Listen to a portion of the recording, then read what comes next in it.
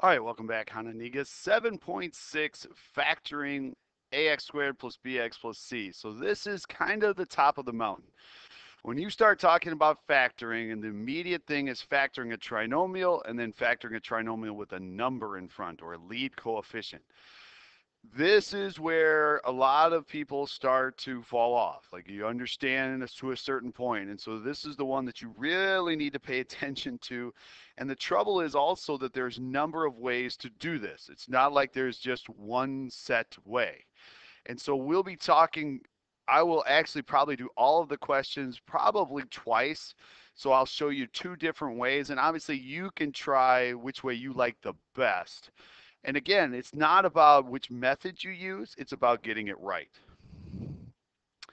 Let's do some warm up or some review. This is from the previous section on factoring without a number in front. So we're looking just at the last number.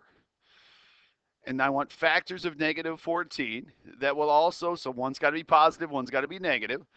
That would get you negative 5. So we're talking about a positive 2 and a negative 7 would multiply to be negative 14 and add up to 5. And so then I drop that into the factors. And so the next step of that is to factor and solve. So I need two factors of positive 16. That would also add up to 10. Drop that in for the factors. And then because you're asked to solve, set the factors equal to 0 and solve. And now the last thing, remember factoring is the opposite of foiling. So I think this last question is basically to remind you this is what the factors would look like. And so writing this in standard form, you'll take 3x times x, 3x times negative 5, 2 times x, and 2 times negative 5. And then add like terms. So 3x squared minus 13x minus 10. All right. It says try factoring, but I'm not just going to, have you randomly try it. If you want to hit pause, go ahead and see if you can try to factor, but you're going to try to come up with two parentheses that would actually make 2x squared plus 5x plus 3. So if you want to try it, go ahead and hit pause. Otherwise, I'll do it in just a second. All right, here we go. The first one in each parenthesis always has to be able to get the first one here. So the first method we're going to do is called guess and check.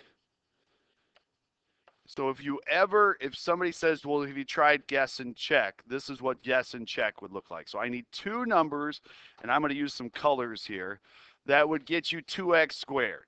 So really, there's only kind of one way to get 2x squared, and that would be 2x times 1x. That's really the only way. If you're going to split the x's up into two factors, then you'd have to have 2x times 1x. So we're guessing. Next is another guess, and I'm going to use a different color. We did the first one in the parentheses, so now we're going to do the last one in the parentheses. So I need two numbers that will multiply to be 3. So I'm going to guess again as 3 times 1. Here's where the check comes in. If after you guessed, you should always check your inner and the outer. If these two numbers are the inner and the outer add up to the middle, you guessed correctly, and that is the correct answer. So guessing the first term, guessing the last term, and checking for the middle. This is the way, if you are somebody like myself who's doing math and been doing math for a long period of time, guess and check is the method that you would use when doing this. Again, if you're not good at the guess and check method, I will be showing you another method here relatively soon. So here we go. I'm going to guess 3x squared. So 3x times 1x would be a good guess for 3x squared. Negative 10, and here's where, again, things start getting a little bit more complicated because there's a lot of ways to get negative 10.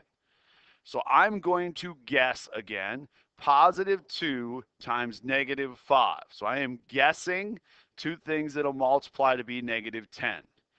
Now, I am a pretty good guesser, but check. The inner multiplied together, the outer multiplied together, and if it adds up to the middle, so the middle in this case is negative 15, negative 13, so positive 2x and negative 15x, if it adds up to the middle, you did it correctly. And if it doesn't add up to the middle, then you guessed incorrectly and you need to go back.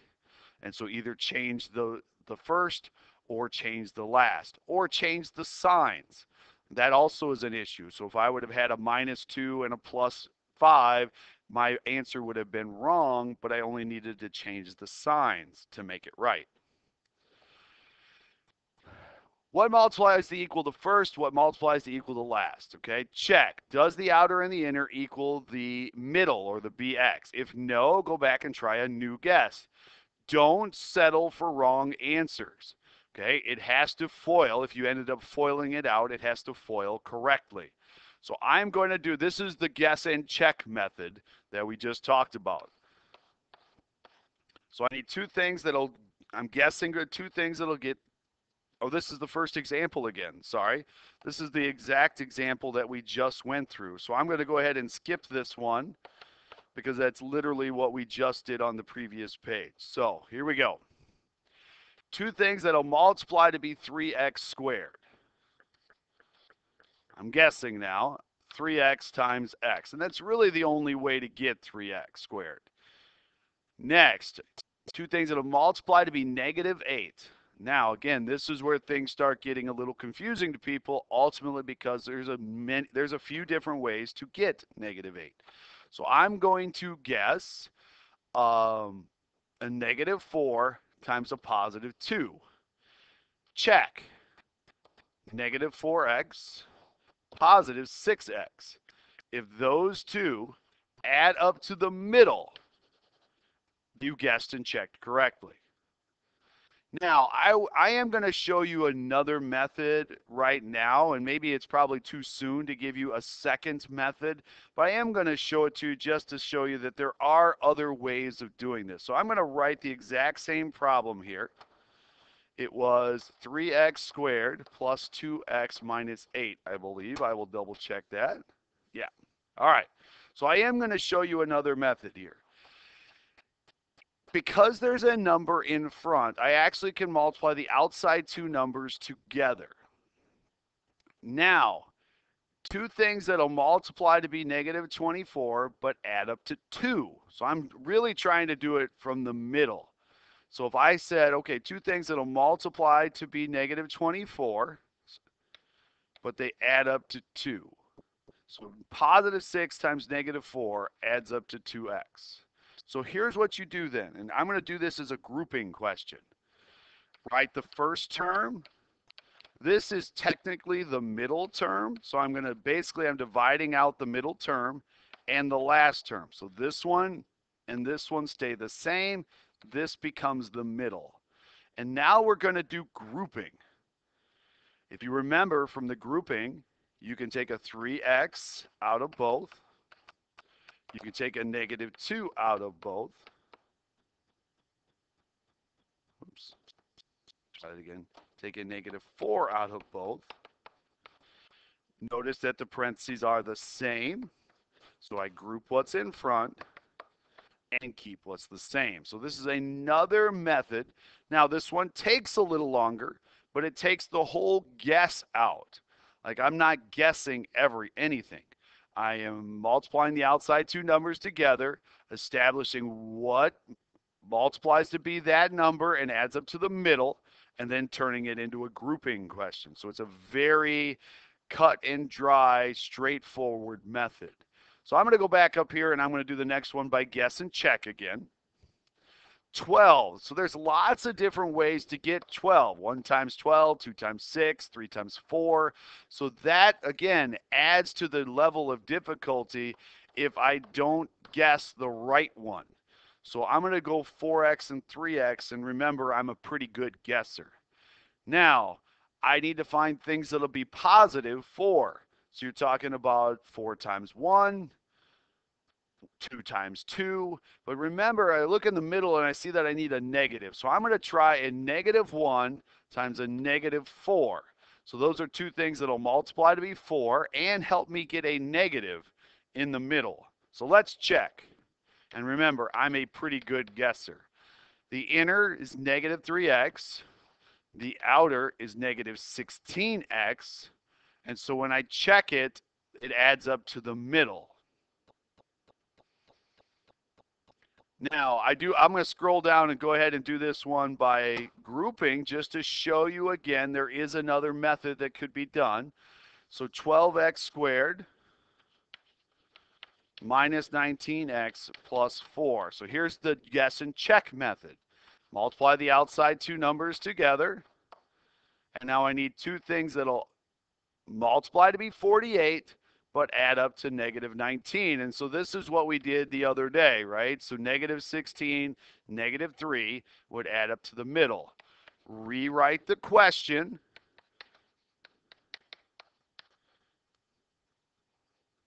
And do grouping. I can take a 4x out of the first two.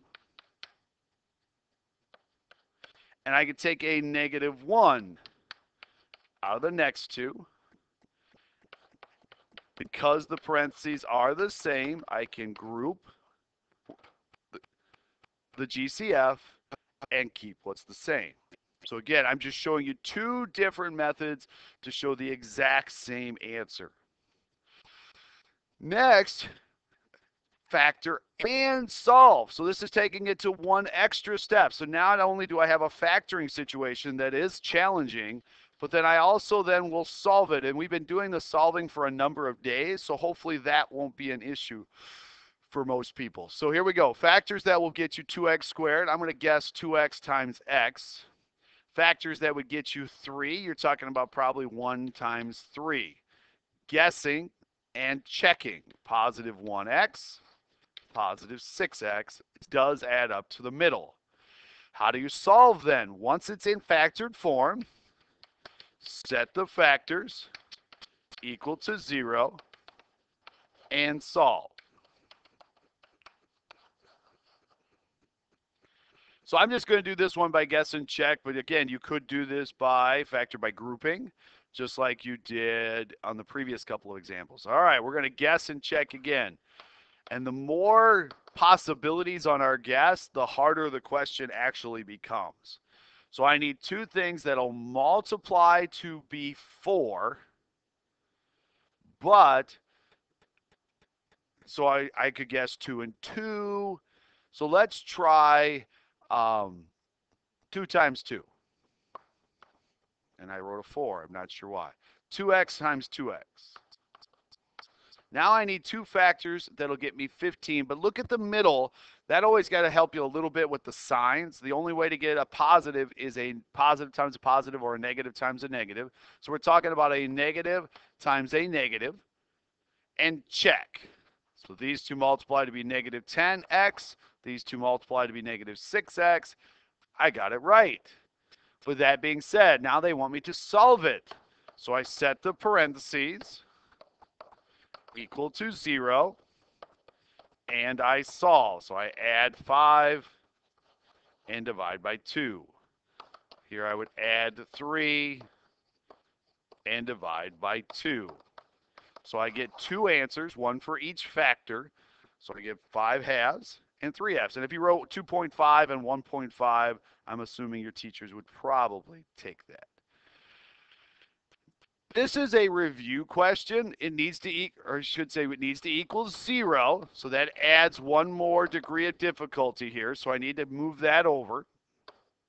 Guess and check. So I need two factors that would be 2x. I need two factors that would be 8. And so a negative 8. So what if I did a positive 1? Let me try that again. I guessed incorrectly. Again, I told you I was a good guesser, and there I guessed incorrectly. What if I did a negative 1 times a positive 8? Check. Negative 1x, positive 16x, adds up to the middle. Now for that's the factor portion.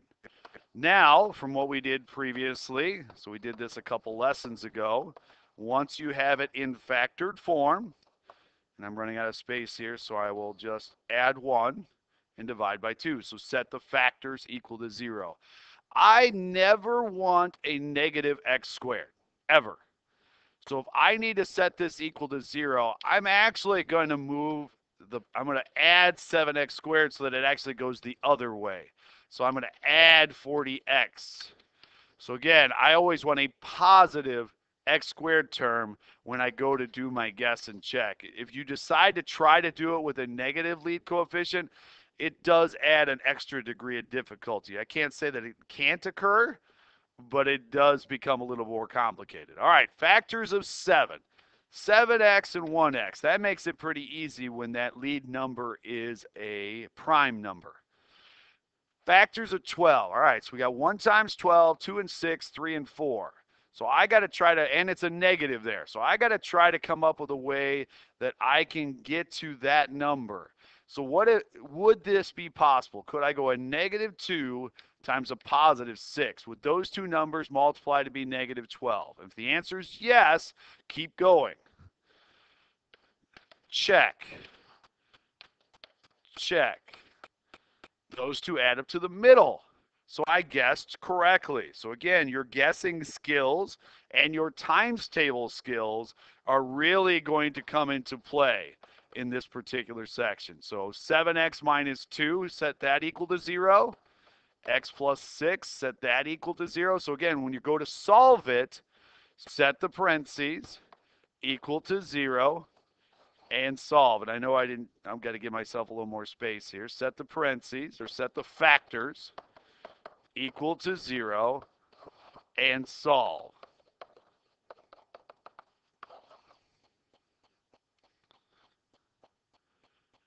You try. Go ahead, hit the pause button, see if you can try this one by yourself. And I am going to do this one in 2 different methods. So hit the pause button and try. All right, welcome back. I'm going to show this question in 2 different ways. So here we go. I need guess and check. 2 things that'll multiply to be 2x squared. 2 things that'll multiply to be 21. Check. Positive 3x, positive 14x. If it adds up the middle, it's the correct answer. So guess and check is always the fastest method. If you are really good at your times tables, if you are really good at some mental math, then I highly recommend guess and check. If you are not, if you are somebody who needs a concrete method of how to factor, this is what you should do. Multiply the outside 2 numbers together, and then 2 things that'll multiply to be 42, but add up to be 17. So a positive 14 times a positive 3 multiplies to be 42 and adds up to 17. Then rewrite as a grouping question. So this becomes the middle term, and this becomes a middle term. And no, it doesn't matter the order. You could have actually went 3x and 14x. So here we go. 2x is the GCF of the first 2. 3 is the GCF of the second 2. And then you group the GCFs and keep what's the same. So you'll notice that my grouping took longer, but it was a very concrete method. Like I didn't have to guess anything. All right, I multiplied the outside 2 numbers together. I found factors of 42 that would get you 17. I turned that into the middle term and did a grouping question. All right, so that is the end of day 1. I'll scroll back to the beginning. This is one of again, the more challenging questions. Day 1 assignment is a worksheet. Please make sure you're practicing this. The only way to get good at factoring is to actually put some effort into it. And so this is not a lesson that you want to skip practicing. And this is a topic that will linger, meaning it's something that we'll talk about later, not only in Algebra 1, but in geometry and in Algebra 2. So please make sure that you're practicing this, and good luck.